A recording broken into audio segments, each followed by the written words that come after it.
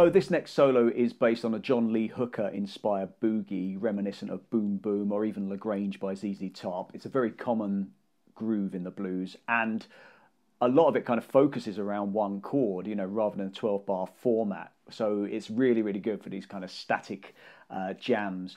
First of all, we're going to look at the rhythm guitar part, and on the backing track, I actually played this in open G tuning. I'll just quickly, by the magic of editing, switch to a guitar in that tuning and demonstrate what I played. But it is possible to play it in standard tuning as well.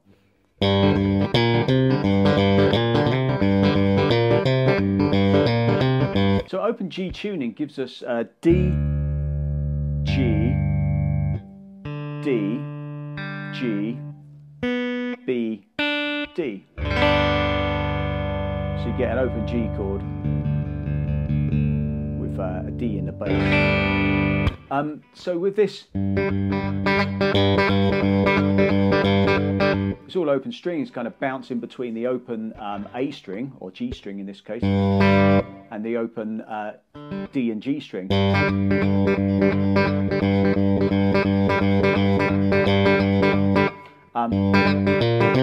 And then just moving, kind of going from the 3rd fret on the A string or G string to the 5th fret.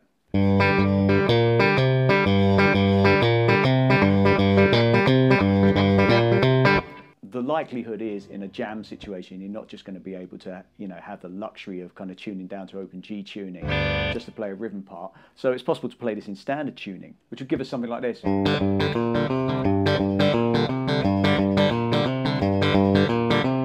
So we're playing those open D and G strings, but we're actually fretting this G note on the 3rd fret on a low E string, and then 1st fret on the A string, then open D and G strings, 3rd fret on the A string.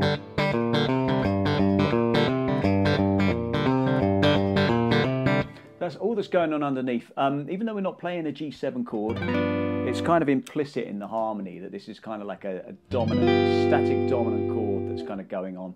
So again, with the solo, there's a lot of kind of call and response phrasing. You know, each new phrase has something to do with the last, and you know, kind of a lot of repetition in there as well.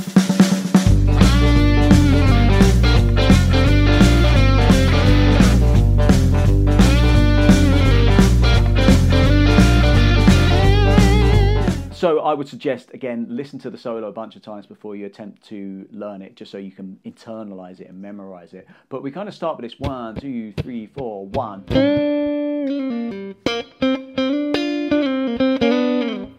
So it kind of starts on the 2nd beat. This is another cool kind of phrasing tip, that all of your phrases don't need to start on the 1st beat. You can kind of let it breathe. You know, sometimes it has more impact to go 1, 2, 3, 4, 1. So what we've got here, again, it's that bend that I do a lot, that kind of slidey bend. We bend on the, we're kind of, you know, in home position, or position 1 of the G minor pentatonic scale.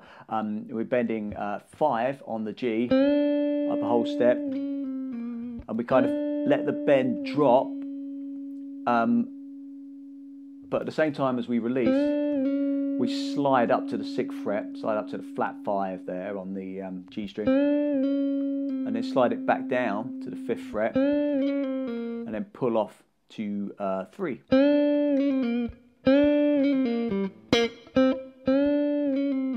And then that's 5 on the D, 3 on the G, 5 on the G.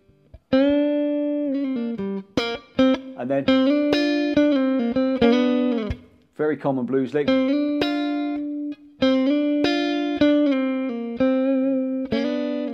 So what we're doing there, we're sliding 5 on the G up to 7 on the G, catching 8, flat 7 of the chord, of the scale and of the chord, on the B string, coming back down. So that's on the G string it's 7, slide down to 5, pull off to 3, back to 5. And then we pick up this double stop at the end. So it's the third and the fifth of the chord, in this case, fourth fret on the G, third fret on the B, but we slide into it from one fret below. So we get this phrase, 1, 2, 3, 4, 1.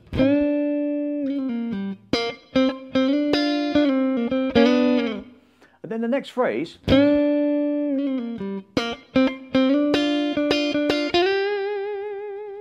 so the first part's the same,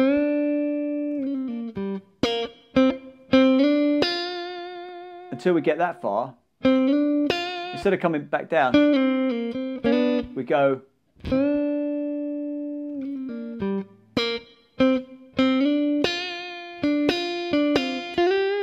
so we're kind of bouncing between the fifth and the seventh degree of the chord. In other words, seventh fret on the G and sixth fret on the B, before taking it up to the root note on the eighth fret of the B. I may have slid back down to the flat 7 again. I may not. It's just something knowing me, it's so me. It's such a me thing to do that I probably did do it, but may not. The tab's going to be more accurate than this kind of breakdown anyway. So if you put it all together, you get two licks that kind of sound like a question and an answer. So 1, 2, 3, 4, 1.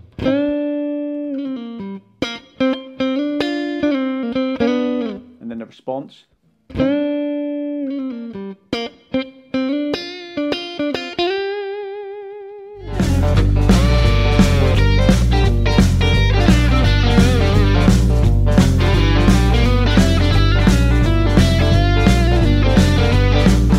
The next lick, 1, 2, 3, 4, 1.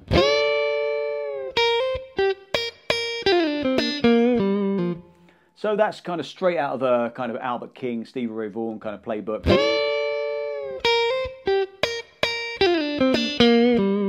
Nothing clever about it in terms of, you know, kind of note choice. It's just pure G minor pentatonic. But we kind of get this kind of gnarly bend on the 8th fret on the high E, where you can catch the B string, not thinking about what notes you're bending to. As long as you're bending up a whole step on the high E, the underlying kind of overtones aren't, you know, don't necessarily need to be tuneful. In fact, it's, you know, what they're kind of called train wreck bends sometimes, where Stevie would do that, you know, kind of Albert King thing. But what we do, we kind of bend, let it come down, and then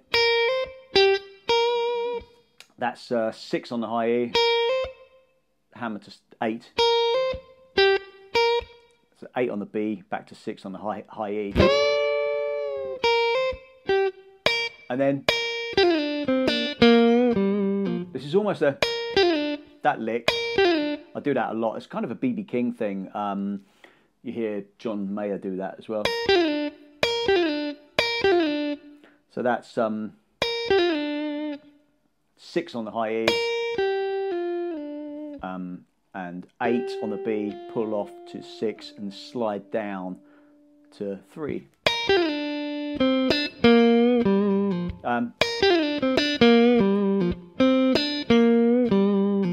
That's the second part of it. So that's 5 on the G, 3 on the B, 3 on the high E, tease that slightly sharp. Sorry, 3 on the G, tease that slightly sharp.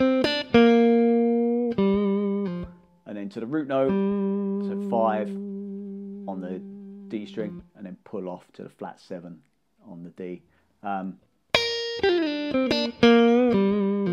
So that lick, although it's different from the first two, it follows a similar rhythm. You know, it's got something to do with it. If you kind of put it all together, 1, 2, 3, 4, 1.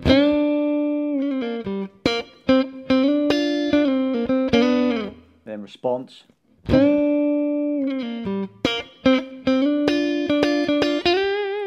Similar rhythm.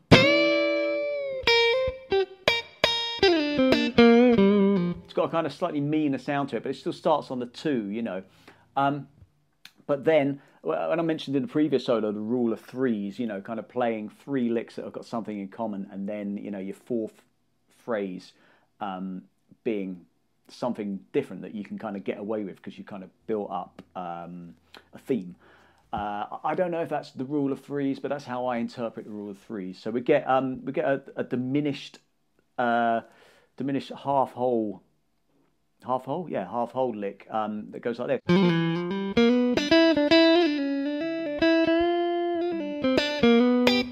Slowly.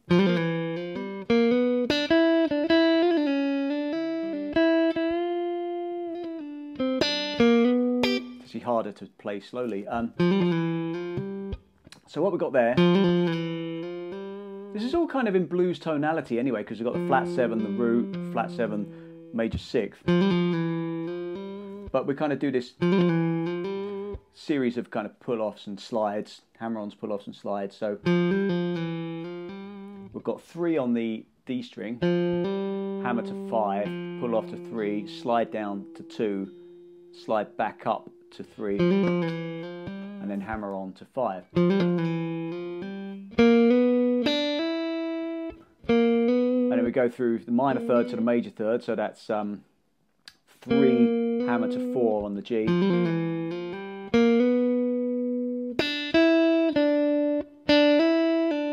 That's 3, 5, back to 3 on the B string. And then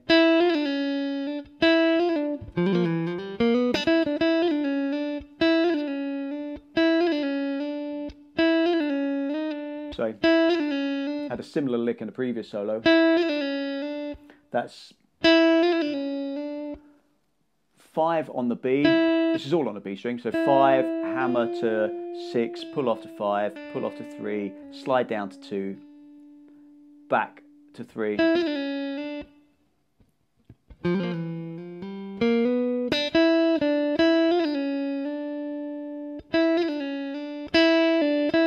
And then 5 to 3 to 5 on the B again. So bend up half a step, so you're bending that major 6th up to a flat 7. We've got that little slidey bend, so you bend up half a step on the 5th fret on the B, and then release it and slide up to 6, back down to 5, slide back down to 5, and then pull off to 3, and then 5 on the G to 3 on the B, and then that's a little kind of 6th shape where we play flat 3 to major third to root. So in other words, 3 on the G, hammer to 4, and then 3 on the high E. So again, you know, it's got these symmetrical scales can sound bluesy. They give you a slightly kind of outside sound, but they still have a lot of the notes in the blues tonality. You know, in here, right here, we've got the flat 7, the root, the 6th, flat 3, major third, 5th, 6th, flat 7, 6th, 5th, flat 5, which is in the blues scale. So it's all kind of fair game. But just gives you a little bit of a, you know, a little bit of kind of an element of danger, a bit of an edge. So that's the first part of the solo. Let's put it all together. So we've got 1, 2, 3, 4, 1.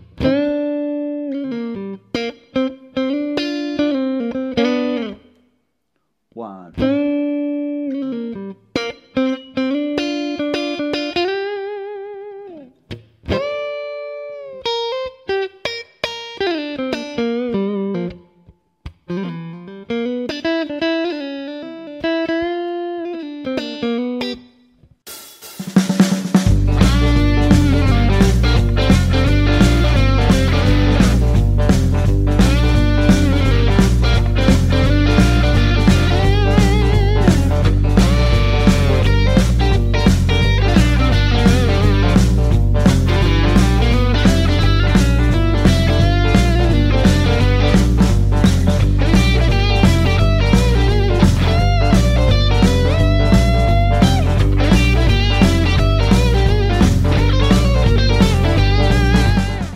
part of the solo. 3, 4, 1.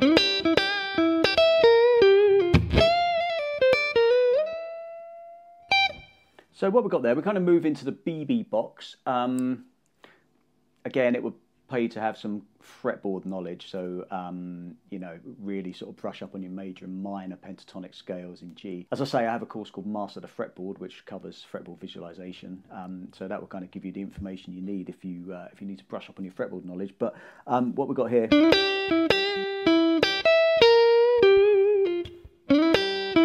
that kind of BB King thing of bouncing between the sixth and the root. So we slide up from. We slide up almost immediately as a grace note from 7 to 9 on the G.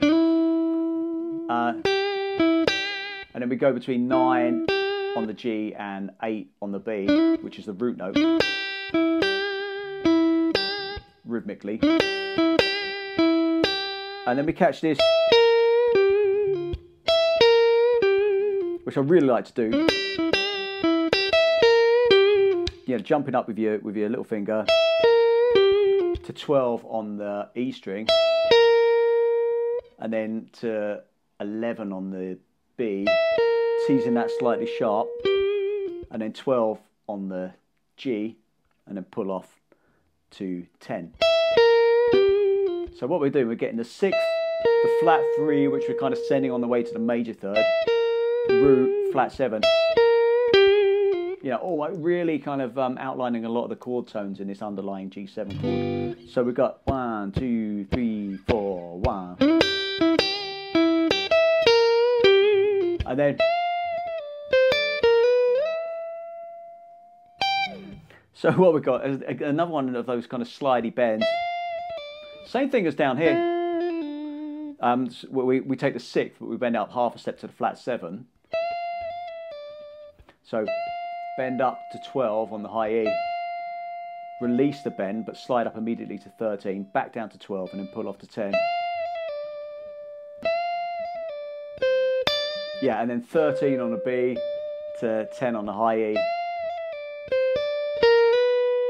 And then we go flat 3 to major third, so that's 11 to 12, slide up to 12 on the B string. And then we quickly slide up from the 12th fret to the 17th fret on the B string. But as we're doing that, we're bending an extra half step. So slide. So we're taking the 6th, bending up to the flat 7. So in other words, the 17th fret bending up to the 18th. So sounds better with a little bit of overdrive, as it did in the recording, but. And then we interrupt it with the higher E string, the root note on the 15th fret of the high E. Quite naughty, not kind of typically bluesy, but it's, you know, it's got a little bit of kind of sauciness to it. But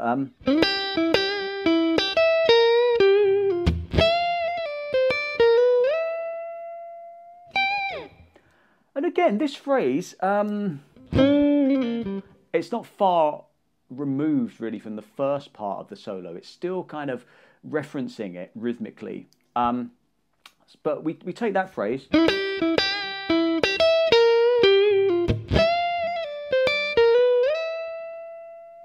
then we play it again. The first part is exactly the same. So again, that's kind of call and response. And then we get this triplet lick. Yeah, that was it. Managed to play it first time. That was improvising the solo. I've got certain variations of this type of lick. Actually, I think that was it. Maybe that's what I just played just then. But yeah, so.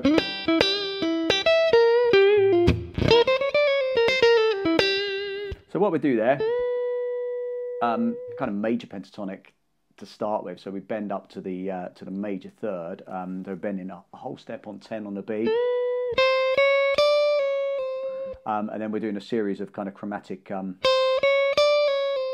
notes on the high E string. So that's 8, 9, 10, and then pull off to 9, pull off to 8 on the high E, and then that's 11 on the B, 8 on the high E, and then we've got this kind of series of pull-offs, 11, 10, 8 on the B. So, and then 9 on the G, and then back to 8 on the B, back to the root note. So that's the next part of the solo. If we put it all together, 1, 2, 3, 4, 1.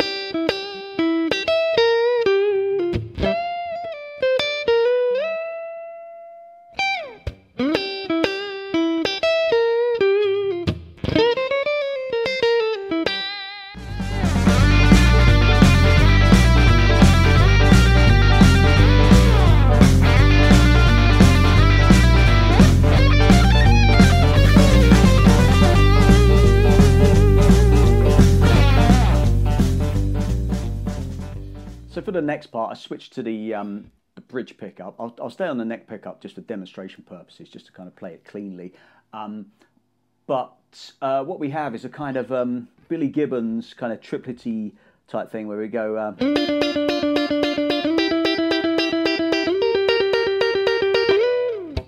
So we're taking this shape, this double stop.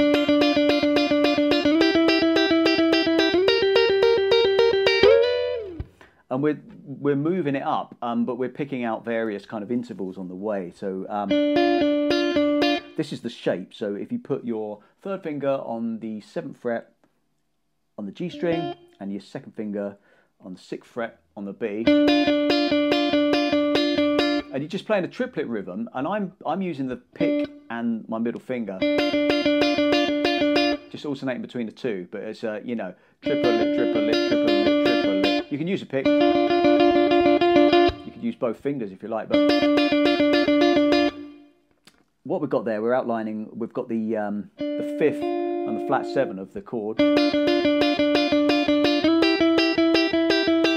You move it up 2 frets. What that gives us, that's 9 on the G and 8 on the B. That gives us the 6th and the root. And then we move it up another 3 frets. Same shape, so 12 on the G, 11 on the B. That gives us the root and the flat 3 should I say, sorry, my Essex accent slipping in. And then we slide it up to same shape. What's that? That's 16 on the G, 15 on the B. You have to excuse me, I don't really think in, I think in intervals, I don't think in fret numbers. So that gives us the 3rd, major 3rd, and the 5th. So, you know, a lot of chord tones and a lot of kind of tension notes. But it's quite a handy thing to do, very linear thing. So 1, 2, 3, 4.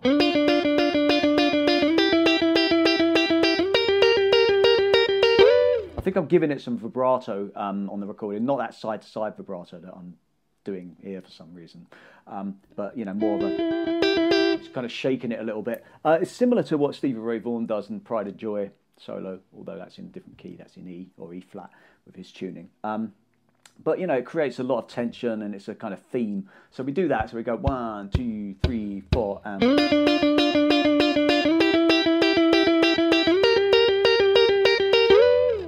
and then we do the same thing again until we get to that second part, because we're building a theme, and then we play which is a very Stevie Ray Vaughan lick. Certainly that part of this part of it is.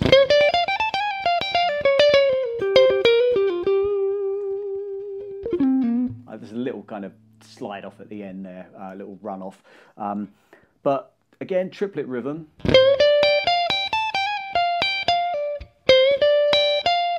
So what we do, we bend on a G string, we're bending 17 up a whole step, doing this partial bar on 15 on the B and the high E string.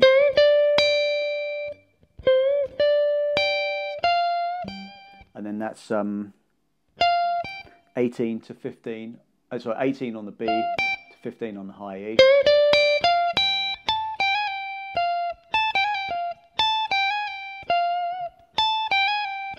This part, that's 17 on the high E to 15 to 16, pull off to 15.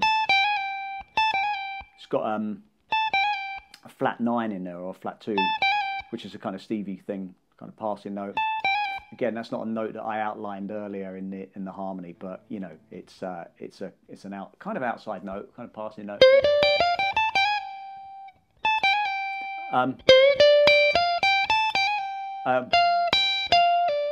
Then we've got, that's 18 on the B, 15 on the high E, back to 18 on the B, and then 15 on the B string. And then we've got,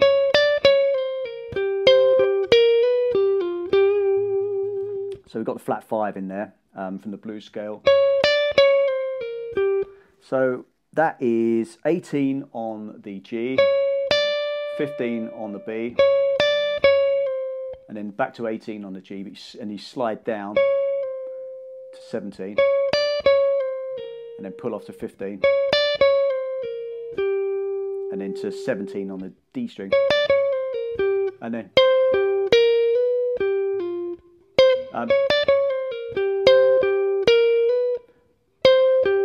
we got kind of do this partial bar between the G and the D strings. So 17 G, 17 D, and then 15 G, hammer to 16 G, and then that's 17 D, pull off to 15 D, back to 17 on the D.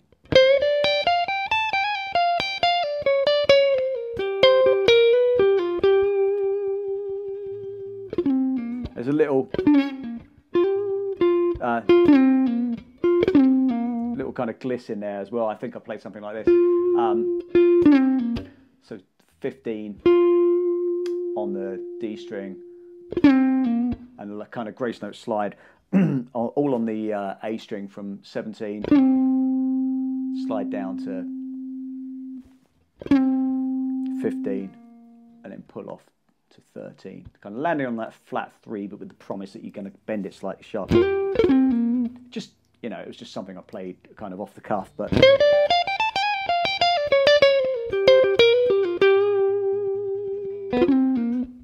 that sort of thing. I can't remember the exact timing of that little run off at the end, but you'll hear it and it will be accurate in the tab.